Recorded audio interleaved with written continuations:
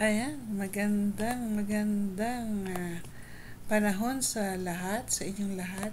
Atin pong tatalakayin ngayon ng madalian ang tungkol sa isang very common na katanungan ng ating mga kasamahan sa YouTube world. Yan, ang mga YouTube channels dyan na medyo nagkakaroon ng they're in doubt, talagang hindi nila malaman kung anong maisasagot nila sa katanungan din na binigay nila. Minsan naririnig natin doon sa mga live stream, minsan sa GC, minsan ipipm ka, minsan na out of the blue madidiscuss sa'yo, meron palang agony na rin ito kasi imagine, tagal mo nang di natatanggap yung iyong PIN. Napakamahalaga ito, di ba?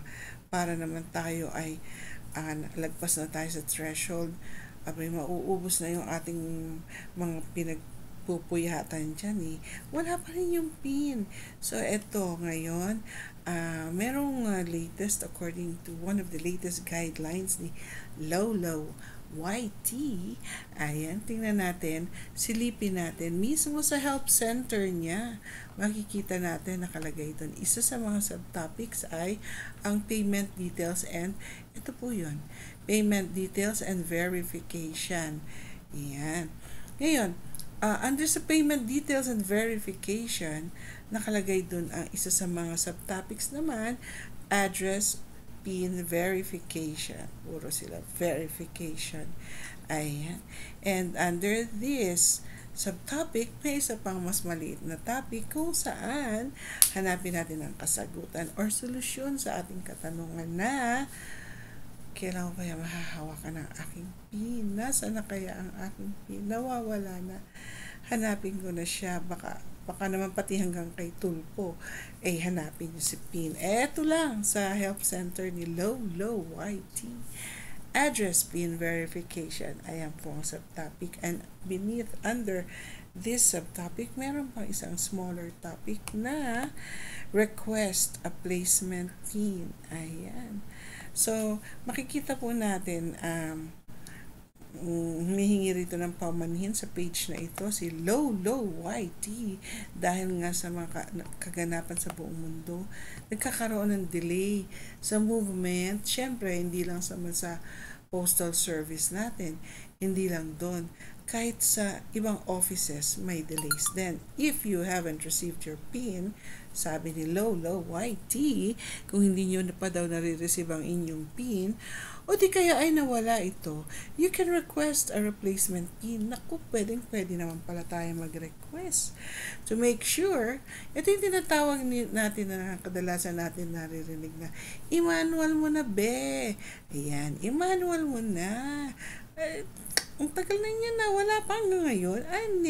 Yan. Ayan. So, yung pala tinatawag nating i-manual. Pwede naman pala tayo mag-request kung nawala yung PIN natin. O di kaya ay, yun na nga, wala pa. Ay, birthday mo na, Pasko na, wala pa rin. Kung ano-ano okasyon na yung dumaan. If needed, you can change your payment address.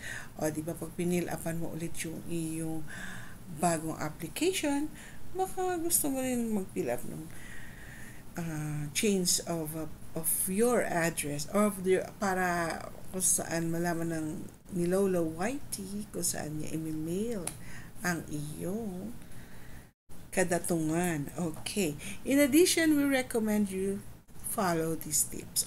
Di ba? Nag-recommend pa ng 3 tips. The first one, use the same wording across all of your payment address fields. Kung ano yung mga ginamit mo dun sa or sinulat mo dun sa or in-encode mo dun sa iyong application, una-una na application ng PIN, ganun din as much as possible ang ilagay mo dun sa iyong pag-apply ng replacement PIN. Ngayon nga, it's different kung mag-change ka ng address, di yun ang bagong address ang ilagay mo. Number 2, confirm your address is recognized by your local post office. Kaya nga tayo may postal ID system, di ba? May postal ID tayo which is one of the official IDs. Yan mga tinatanggap sa mga Kung kailangan tayo pumunta sa mga importanteng lugar like sa embassy or simpleng sa bangko, di ba? So, kung yung bahay, nakabili ka ng bagong bahay at lupa dyan sa lugar na yan, ire-rehistro mo yan, dapat. Para makita ka ni Mr. Postman. Yeah, verify, number 3, verify your mail service provider or post office that your mail is not being forwarded to another address. Naku, baka na i-forward dun sa kay kumare o kay kumpare, nagkamali ng deliver at tumalotep. Okay, baka naman meron naman sa pangalan ng street na bago lang isang letra. Yan. Medyo tao lang. Nagkakasala o nagkakamali, I mean, si Mr. Postman. Okay. Patawarin na natin sila. So, eto naman ngayon, katulad ng isang alam ko sa Kuwait, ayan, nagkamali daw ng deliver, napunta sa kung saan yung pin niya. Abuti na retract nila. Sinugod daw nila yung post office. Sa Germany din, meron din ako isang situation dyan. Napunta sa ibang lugar din yung kanyang pin. So, ayan, nagkaroon sila ng reunion ng kanyang pin after a while. Meron din na isang sitwasyon na I'll discuss it later sa second part, yung isang sitwasyon na yun. Now, how do you request a replacement? How would you request a replacement PIN? 3 things then. Number 1, sign into your AdSense account. Syempre, yun ang concerned. On your AdSense homepage, find the PIN verification. Makikita mo ng PIN verification card and click verify. Now, you might need to click view more, and take more information. Yung na-fill up na form, may ta-transform nila sa how your PIN would or may look like para may idea ka na, di ba? To reveal your card, sabi dito. And click resend PIN. So, imi-mail daw sa'yo, nangako si Lolo YT, imi-mail nila ang bagong PIN sa iyong payment address na inilagay sa application for a replacement PIN. If your original PIN arrives first, ay ito yung sinasabi ko, yung third example ko, na sabi niya, Mommy, wala pa yung PIN ko, 3 weeks at 3 months na, natatakot ako, baka mawala yung aking mga ads. So, 3 months and 3 weeks, yung tinatawag ng manual, nag-request na daw sila manually. Yung pala, talagang, you may request for a replacement PIN. So, ano nangyari? Nasend na niya, okay. Kinabukasan, dumating yung PIN. Alam nyo, sabi ko, anong ginawa mo dun sa PIN? Ay, hindi ko magagamit. Yung pala, accordingly, sabi dito, if your original PIN arrives first, feel free to use it. The replacement PIN will be a duplicate of the original. Ay, yun naman pala eh. So, pwede naman natin na magamit kung sakaling dumating na si unang PIN, o di ba?